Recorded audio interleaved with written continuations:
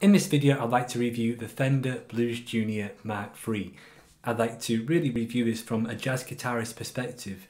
I've had one of these in the studio before and I really liked it, but in an older video I said that I was kind of done with tube amps, but I think I'm going around in full cycle here because I've got one in the studio at the minute and I've been playing it all the time, so I thought it'd be good to kind of reassess my own thoughts and do a proper review on the Fender Blues Junior Mark III. Hey everybody, Jamie Holroyd here, helping you learn jazz guitar.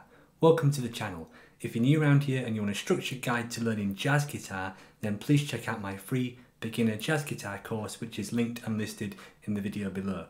So in this video we're going to be looking at the Fender Blues Junior Mark III. I'm going to be sharing my thoughts on what really gives the best settings for a jazz tone and what I like to use with both my Telecaster and my archtop. In regards to the guitars themselves, you've probably seen them on this channel numerous amounts of times. The archtop is my old Yamaha AE 1200 guitar, which I think has gauged 12 strings, and the Telecaster is a 62 reissue bound Japanese Telecaster with a Seymour Duncan Alnico Pro 2 neck pickup, which is basically the only pickup that you hear in the video anyway. So I'm going to go and give you an up close of the Mark III, kind of explain a little bit about it, and then we're going to check out and have a listen to some of the tone samples. So here is a close-up of the Blues Junior. This particular one is a Mark III, and as you can see it's got a few battle scars. The actual amp itself is absolutely fine and in good working order. There's a few of the common wear marks that you see on these amps, usually kind of the cover there at the left and right hand side.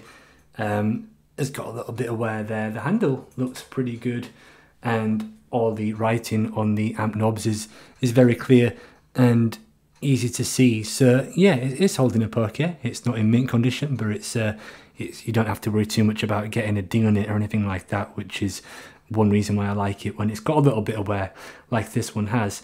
One thing I really like about the Mark III Blues Juniors is that the titles for the knobs are basically the right way up. On the older ones with the silver panel, they're basically upside down, which makes them harder to see and adjust when you're actually using these in gigging situations. So the mic that I'm using, I'm actually talking through this right now, it's doubling up, is this AKG P120 mic right here, which I use all the time. It's just basically a fairly inexpensive condenser mic, and the process basically is that this mic is just kind of hooked up to this Focusrite 2i2 and I'm recording directly into OBS as well. As you can see there, that's OBS, so there's no kind of noise gates or no processing or anything like that. You literally hearing the amp with the mic right in front of it, just to give you an idea.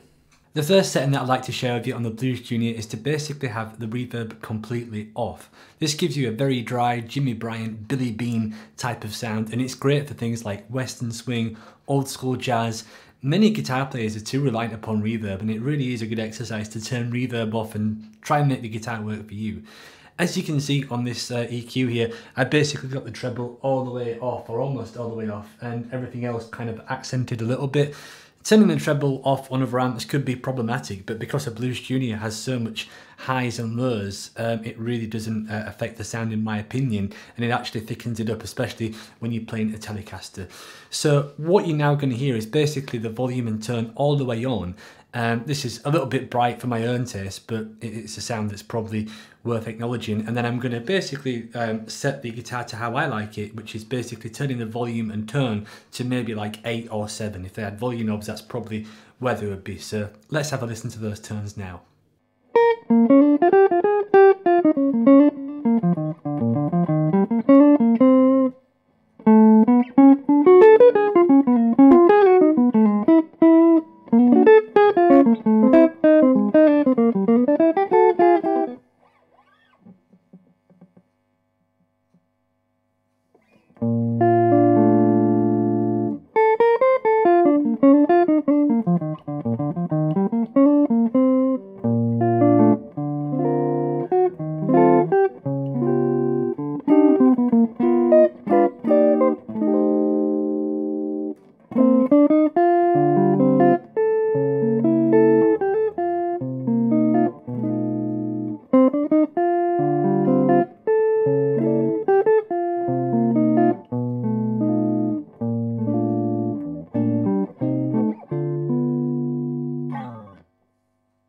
I'm now going to add some reverb to the sound very gradually. The thing that you've got to know about a Blues Junior is that it kind of, from 0 to 1, it's okay, but when you go from 1 to 2, and especially 2 or 3, you can really kind of get into deep Dale and surf guitar territory. So you've got to have like a surgeon's hand, I find, when setting the reverb on this. It's a very good reverb, a nice spring reverb, but it kind of goes from nothing to everything within, you know, micro turns basically. So I'll try my best to give you an example of this now, and I might change some of the other sounds as well also. One thing that I probably should explain just before I do that is how this works is embarrassingly, when I first got this amp, it took me a while to figure it out, but essentially this volume right here, the master one, hopefully you can see my hand there, that's the overall volume. So if you want to have any distortion or any gain, what you actually have to do is turn this volume all the way up, and then you tend to back down the master. So this is essentially kind of like an overdrive, but you've got to set that quite high for it to start to break up. And if you press in that fat switch there, that really doesn't kind of fatten it out for jazz, in my opinion. That tends to kind of make the amp break up a little bit quicker. So let's hear a few more sounds.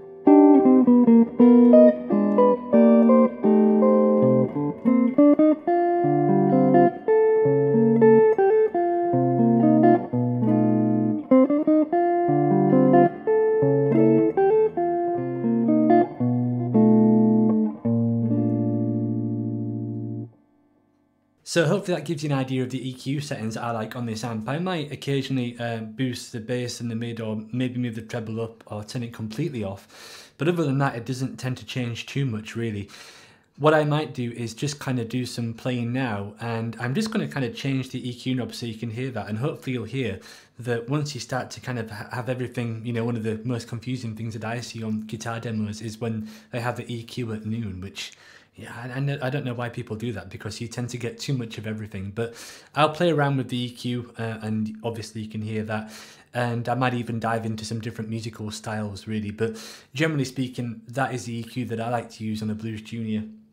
And I even like the setting with either no or minimal reverb, just for kind of punchy swing lines and chords as I was doing to begin with. Or I do like the reverb up a bit, and I like to do that sometimes just to have a little bit more sustain on chord melody, and to basically give you like a poor man's Ted Green sound. You know, you often hear him use a lot of reverb, and if you play some like spread triads and stuff like that, it just helps you get a little bit more sustain from the instrument really. So those are my settings, but I'll give you a few more settings now, and I'll play around with the amp just so you can hear it some more.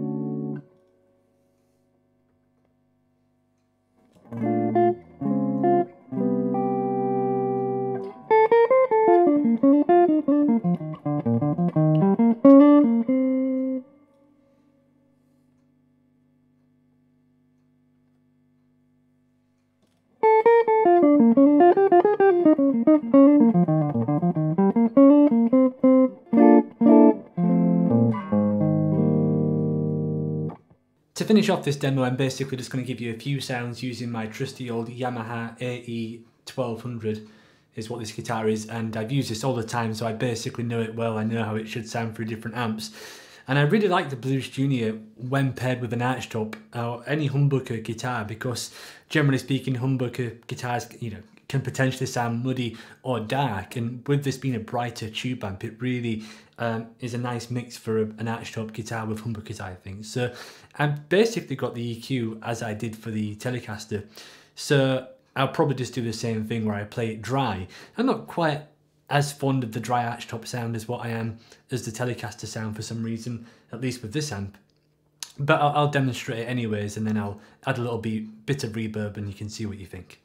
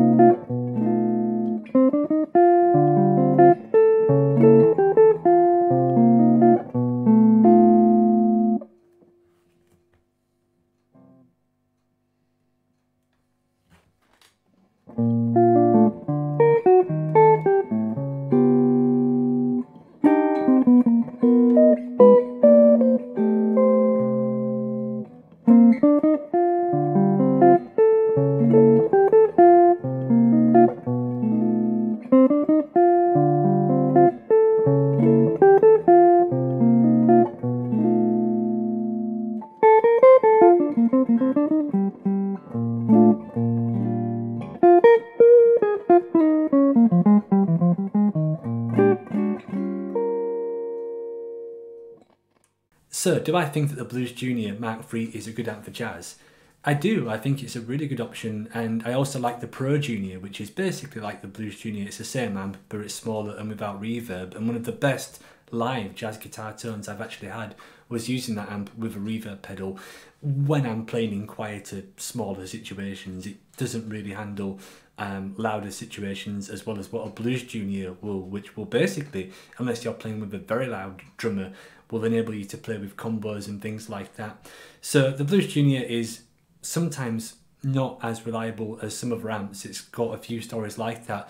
Personally, I've never had any first-hand experience with the Blues Junior being unreliable, but I imagine in that case it's fairly easy to work on and not too complex in regards to some other amps.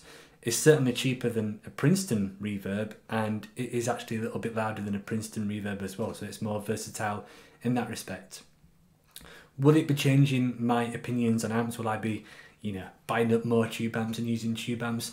Not really. I think in some ways tube amps are really kind of you can't really compare them to solid state amps. It's kind of apples versus oranges. It really is nice to have one of both.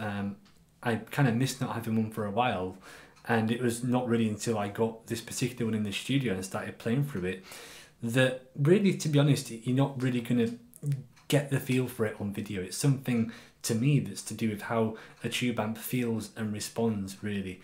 But I would definitely recommend them. You can do all kinds of things with them. There's all kinds of mods that you can do to Blues Juniors. You can change the speakers, you can change the tubes. So I hope that this video at least helps you out and gives you an idea of how I find them as a jazz guitar player. If it did help you out, then please subscribe to this channel and give this video a like.